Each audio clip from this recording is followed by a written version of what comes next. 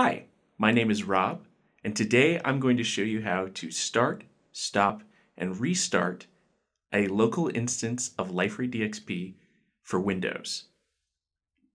So I've navigated to my local disk. Now I'm going to select the instance of Liferay DXP that we're going to use. In this case, it's going to be this 7.4 EP3.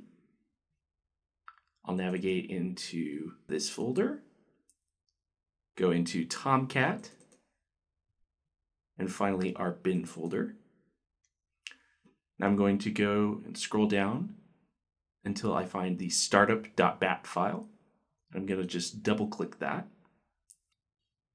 which will open up our Tomcat server.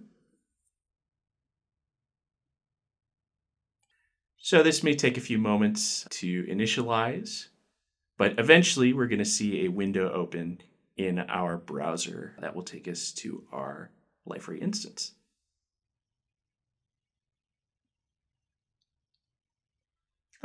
As you can see, a window has opened in our browser of choice, and we are now into Liferay DXP.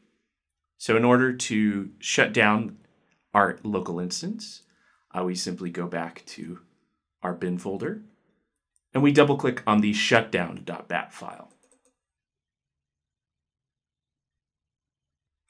So the shutdown may also take a few moments, but it's typically a lot faster than the startup. And we can just go ahead and close our browser.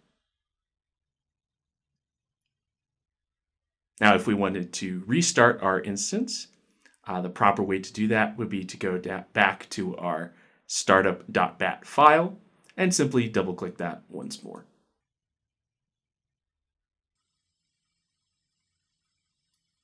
As you can see, our instance has restarted. So there you go.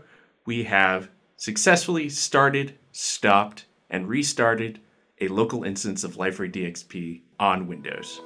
Looking for more information on this topic or others? Check out our links in the description. Don't forget to like, comment, subscribe, and hit the bell for notifications. Thanks for watching.